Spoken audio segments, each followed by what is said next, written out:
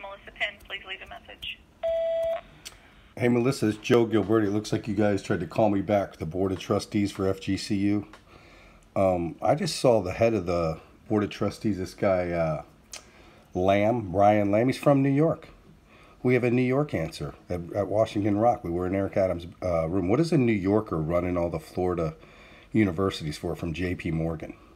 A banker. He doesn't even live in Florida. All right, so Tuesday is Collier County. I think it's Wednesday and Thursday is Naples. I'm calling for the arrest of the Board of Trustees and the president of this university and multiple professors for hiding primary water with a water school, okay? I'm recording this video and posting it, sending it into the FBI. You guys are still fucking hiding it, and you're done. And I'm gonna have the entire staff, including you and everyone, arrested. All those departments, we're gonna replace everybody come next week.